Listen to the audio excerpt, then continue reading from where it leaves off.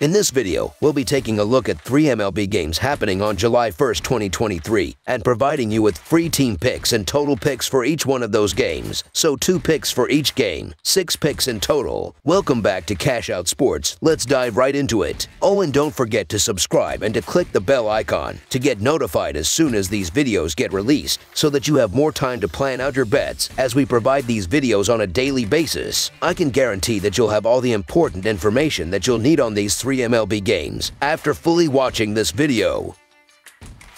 One more thing before we start. If you would like to gain access to our best exclusive sports picks to take your journey to the next level, then check out our Patreon in the link down below, where we offer our best single picks, parlay picks, and much more. Now let's get started. New York Yankees vs. St. Louis Cardinals, Game 2. The New York Yankees face St. Louis in Game 2 of a day-night doubleheader from Busch Stadium. This game is weather permitting, as the weather could force another doubleheader on Sunday. At this point, if the first game in the afternoon is complete, the Yankees will go with a bullpen game with the Cards using Matthew Liberatore. Cardinals are 4-0 in Flaherty's last 4 Saturday starts. Yankees are 10-1 in their last 11 Saturday games. Yankees are 0-5 in their last 5 road games versus a right-handed starter. Yankees are 0-4 in their last 4 games versus a starter with a WHIP greater than 1.3. Cardinals are 1-6 in their last 7 home games versus a right-handed starter. It's always tough when going with a bullpen game in the second game of a doubleheader, but the Cards will win this one. Liberatore is a much better pitcher at home, and the Yankees are not facing Oakland anymore. Give German all the credit in the world for throwing a perfect game, but he's not doing that against a lineup featuring Arenado and Paul Goldschmidt. The Yankees lineup is not very intimidating without Judge. They are hitting just .227 against lefties, and Liberatore will do enough to get his team over the hump. So the St. Louis money line is our full game side pick. The New York offense woke up against Oakland, and while I know that the A's are barely a major league team, the Cards just gave up 24 runs in their last 2 games at home. They have enough of an offensive arsenal to pummel a Yankees bullpen that's pretty good,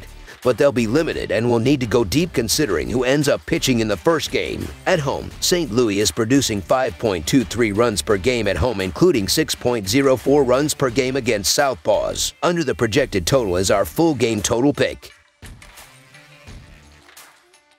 Cleveland Guardians vs. Chicago Cubs. This Saturday night matchup features the second game of the 3-game series between the Cleveland Guardians traveling to take on the Chicago Cubs at home. Cleveland dropped the first game of the series in their 10-1 loss last night and will look to even up the series in Game 2. The Cubs split their last 8 games, but they've won 6 of their last 11 home games. They are playing well offensively and scored 21 runs in their last 4 home games. Expect them to play well offensively in this game because they have hit the ball well against right-handers, and Bibby has struggled on the mound in recent games, giving up 11 runs in his last 3 starts. He gave up 12 runs in his last 3 road starts and will have a hard time slowing down the Cubs in this game. The Guardians have won 3 of their last 5 games, but they've lost 5 of their last 9 road games. They are also playing well offensively and scored 19 runs in their last 3 games. With the exception of his last start, Stroman has done a good job on the mound, giving up 5 runs in his previous 5 starts. He gave up 4 runs in his last 3 starts at Wrigley Field and 2 runs in his last 2 starts against the Guardians, so expect him to keep Cleveland's offense in check. The Cubs have a significant edge on the bump with Marcus Stroman starting against the Guardians' Tanner Bibby. Stroman has posted a 2.47 earned run average and a 1.08 WHIP, while Bibby posts a 3.79 earned run average and a 1.3 WHIP on the season. The Cubs enjoy the benefit of playing at home, where they tend to hit and play better. In terms of trends, the Guardians are 0-4 in their past 4 road games with a total set under 8. In addition, when these teams have faced off in the past, the Guardians are 1-4 in their past 5 meetings in Chicago. The Cubs took the first game of the series easily in their 10-1 win last night, and I would expect another win in Game 2. So the Chicago Cubs money line is our full game side pick. The Guardians are averaging 4.01 runs per game and 4.46 runs per game on the road. They averaged 2.33 runs per game in their last 3 games against the Cubs, with Chicago giving up 2.37 runs per game in home games started by Stroman. The Guardians will be held well under their average in this game. The Cubs are averaging 4.54 runs per game and 4.63 runs per game at home. They averaged 2.67 runs per game in their last 3 games against the Guardians, with Cleveland giving giving up 4.29 runs per game on the road. The Cubs won't score enough runs to push the score over the total. The Cubs and Guardians played under the total in 7 of their last 9 meetings. Under the projected total is our full game total pick.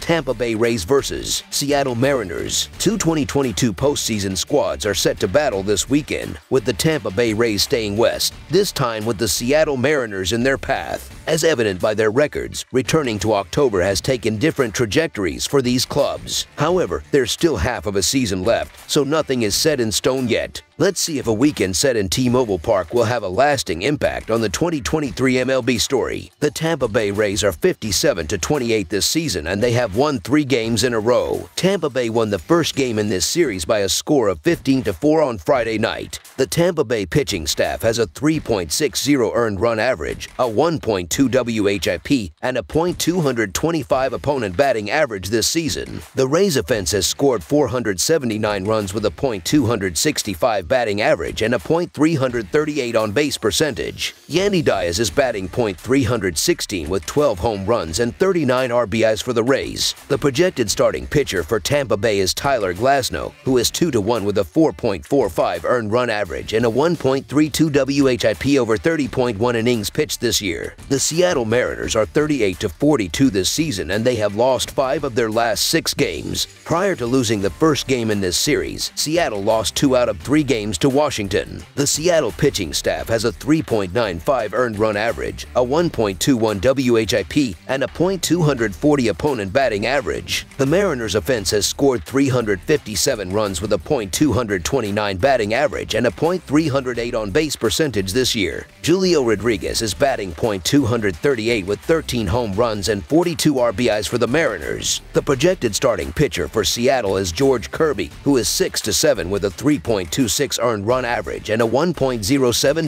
WHIP over 94 innings pitched this season. Tampa Bay is 1-5 in their last 6 Saturday games. The over is 6-2 in Tampa Bay's last 8 Saturday games. Seattle is 0-4 in their last 4 game 2s of a series and 1-5 in their last 6 games. The over is 6-2-1 in Seattle's last 9 game 2s of a series. Tampa Bay is 6-1 in these 2 teams' last 7 head-to-head meetings. Seattle has George Kirby on the mound at home, a proven recipe for success. It's hard to hold these Rays bats down, but if anyone is capable, he is. After him, an elite bullpen should be capable of slamming the door shut. Tyler Glasnow has been a coin flip in his limited 2023 action, so the Mariners bats may tee off on him. Even if they don't, he's not stretched out enough to save Tampa's relievers. They aren't awful, but they're hittable, so the Seattle Mariners money line is our full game side pick.